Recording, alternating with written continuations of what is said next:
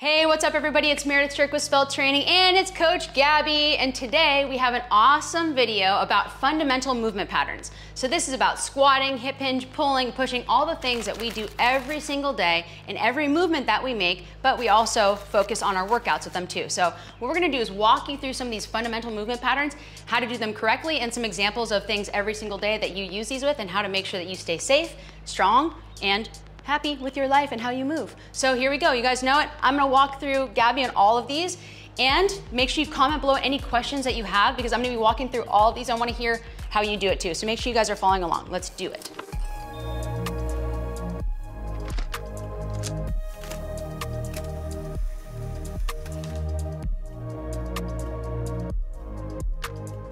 First things first is the squat. So everybody knows the squat. They're like, yay, squat. Right? Doesn't do anything unless you're really thinking about it. Think about the squat as chest up, shoulders back, feet about shoulder width apart, and you wanna make sure that when you're squatting down, core stays in tight and you start from the ground up. So you really ground down, feel like you've got posts in your heels, straight down, tighten up your butt, and as you come down, you're pulling your belly button in towards your spine. So go ahead and squat down. See how she pulls her belly button in towards her spine? Good. Now, if she was not as flexible or strong, she might go forward with her back or lean like this. So here, you're gonna put a lot of pressure on your lower back. If you're doing this, you're going down too low and you're not quite ready yet, what you need to do is just stand up a little bit and maybe just come to right here. The most important thing as a squat is that beginning movement of just tightening.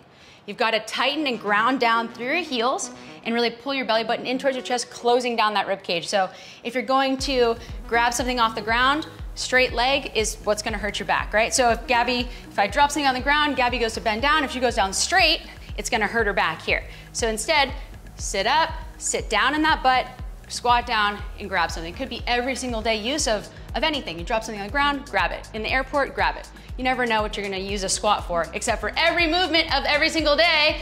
So make sure you guys are listening because it's super important to develop your core muscles too. Next is the hip hinge. So a hip hinge is like an RDL. So a Russian deadlift is scary, I know. But an RDL is really starts from the hip hinge. Hip hinge, straight back with your butt. So straight back with your butt is hinging from that center point of your hip bones so that you can press back and then reach down towards your toes. And then what do you feel? Where do you feel it? Hamstrings, right? So that's what we're working on is the hamstrings and the butt, kind of that connection point so that when you come up, you're pulling back down and through. So anything that I'm doing when I'm bending over, if you happen to bend over to drop something, you're always gonna start with driving your hips back. So your butt drives back first, not your knees, right? So butt drives back and then you're sitting down into it. You can get into that in a squat too as well. So, but that hip hinge motion, even if it's just from here, it looks a little weird. I'm gonna have Gabby do it instead of me. But it's really great to make sure that you know how to hinge from your hips and not from your knees. The next thing we're gonna do is a pulling motion. So we've got pulling and pushing. So since we started with squats and hip hinge, it's a great way to make sure that you stay in that position when you're pushing and when you're pulling. So especially when you've got your feet shoulder width apart, you're grounding down all of your toes, your entire foot. So a lot of times people start to get knee problems or hip problems because they lean out on their feet or they kind of come in on their legs, and you start to develop muscles that overcompensate and pull your knees out or pull your knees in. So what we wanna do is make sure that you're grounding, so when we are pushing something, either with our legs or our arms are pulling, that we're not pulling with the wrong parts of our body, we're actually focusing on our upper body and making sure that we've got a strong foundation in our core. So let's just start with a pulling motion first. So if I was to just stand here and pull, how would you pull me the hardest thing you do? Right? Probably not like that, right? Exactly. So it's great. So you pull is, you wanna ground down, you wanna pull through. So when I'm pulling, so you notice how she's straight, I'm here, I'm gonna pull her straight off. So you wanna stay where you're grounded down, now we can pull, right? So now we can pull against each other, and it's okay, and I can trust her, and she can trust me, and that way we know that we can pull against each other. If I was straight, I'd pull her straight off like I did last time. So I almost fell, for real, I did. When you're pulling and pushing, that you start with a solid foundation. You have that athletic stance, so if someone were to run at you, you'd be able to kind of get out of the way, always.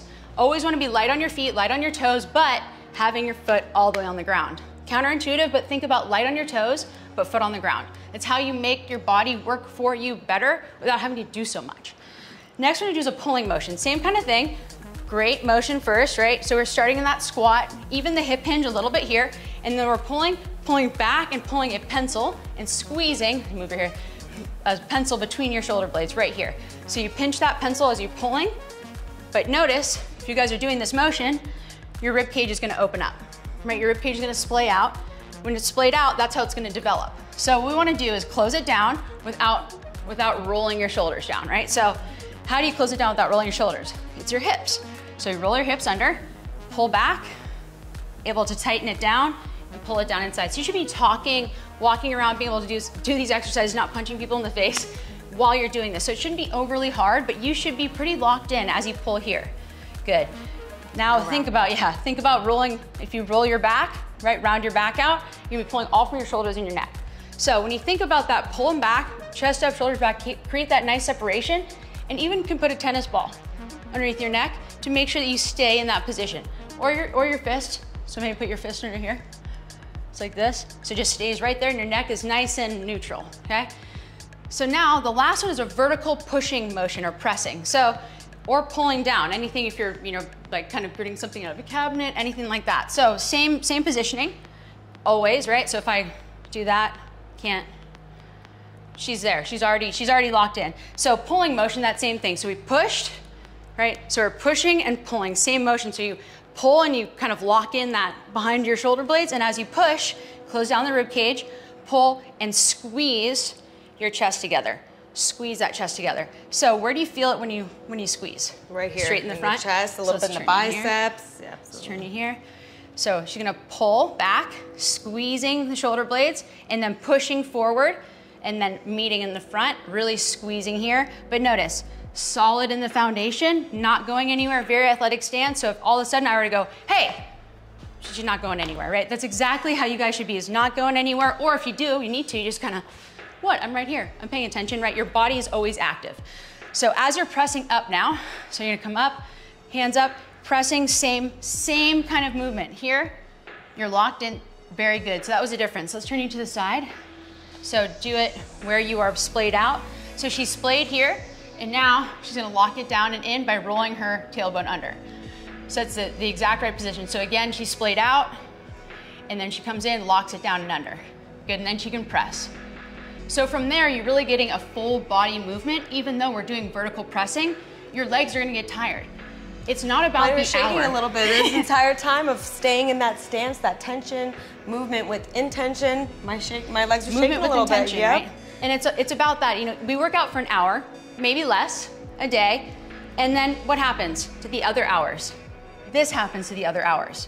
If you can make your body a foundation that is strong and lean and flexible and always active and ready to move, then your life and your exercise will get easier and you'll be healthier and happier and all of these things will start happening.